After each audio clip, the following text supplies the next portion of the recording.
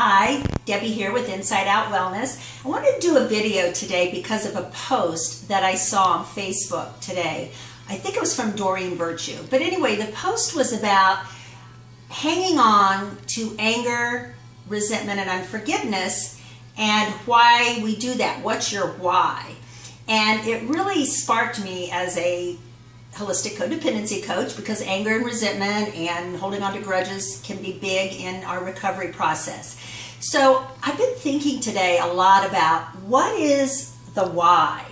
And I think it's really good for us to examine, go deep within and ask ourselves if you are someone who tends to hang on to anger, resentment, unforgiveness, and loves to hold grudges against those who have hurt you, I think we need to ask ourselves, what's the payoff for us doing that? Why do we do that? And there could be several reasons. First of all, let me say that it's important for us that when we are hanging on to anger and resentment and unforgiveness, when we continue to hang on to that, it hurts us. It doesn't hurt the other person. In fact, it's allowing the other person who hurt us to have control over us because we're giving them that power over us to hang on to that anger and resentment and still focus on them.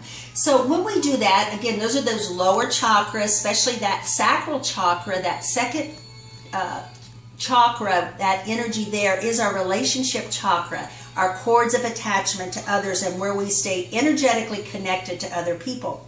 So sometimes we have to unplug from that energy. We have to cut the cords of attachment that we have emotionally to that energy if it's hurting us. And one of the ways that we can unplug from that negative energy is our responsibility in letting go of anger, resentment, and unforgiveness. Now, one of the whys can be that we feel that if we let go of anger and resentment, we're giving them permission for how they treated us.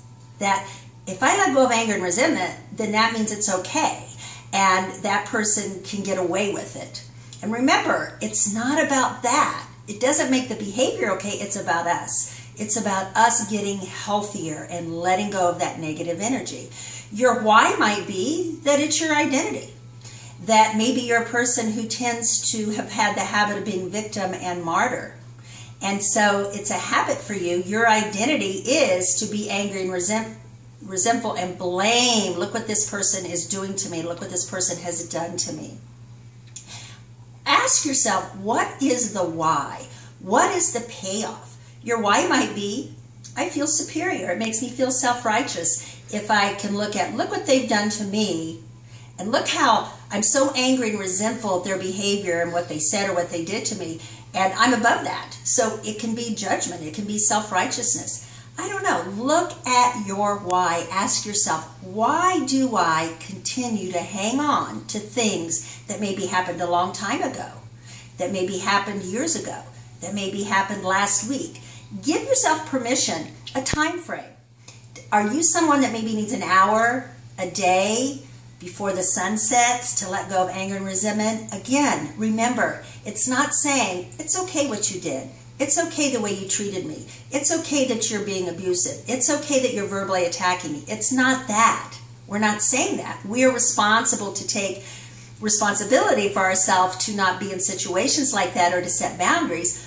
But for us to continue to hang on and build that up within us and not let go of that, that we can take out that arsenal the next time that person says something. We can remind them of all the things that they've done to us and all the way that they've hurt us. And that's being victim. That's being on that victim triangle, persecuting the other person.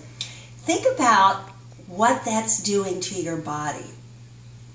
Think about how it's causing that bitterness inside, how it's rotting the bones, hurting the cells of your body.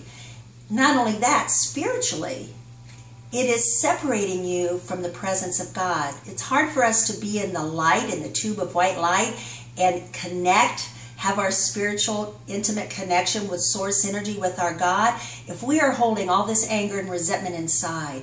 Not only when we do that are we walling ourselves in from the love that the universe has for us because we're staying angry and resentful. So think about your why today. Think about what it feels like inside your body when you feel that anger, you feel that resentment. And now, in closing, I want to do a little exercise, short little exercise that I like to do myself and with clients about unplugging from someone's energy. So just close your eyes right now. Take a deep breath. Let go. Think about letting go. As you're sitting there with your eyes closed, do a little examination on your body. Start at the top of your head. Relax your forehead. Let go of any tension in your head, your jaw, your tongue. Move down the body. Are your shoulders tight? Relax your shoulders. Go into that chest and solar plex center. Is there tightness there? You know, that angry, tight feeling or fear? Let it go. Relax and let it go. Relax your diaphragm. Move all the way down into the other chakras. Relax your lower chakras below your navel. Relax your tummy, relax your legs. Let your legs just separate if you're sitting. Relax your calves and your feet. Just let everything, let it go. Physically, feel your body letting go. Now, picture that person as your eyes are closed, standing right in front of you, about 3 feet in front of you, the person that you have the anger and resentment about. Think about right at that solar plex center, right below the navel, think about an electrical cord coming out from you, and you are choosing to plug in to that person right at their solar plex center, right below their navel. You're plugging your energy into their energy. You're plugged in. You're thinking about all that anger, you're thinking about that resentment, you're thinking about what they did to you. Now I want you to, in your mind's eye, unplug that cord. Unplug it from that other person. Take a deep breath. Let go. Call your spirit back into you. Call your energy back into your heart center, back into your empowerment center, your solar plexus center. You have unplugged from that person's energy. Now turn, walk away, and feel the freedom that you have. Letting go. Choosing to detach and unplug from that energy.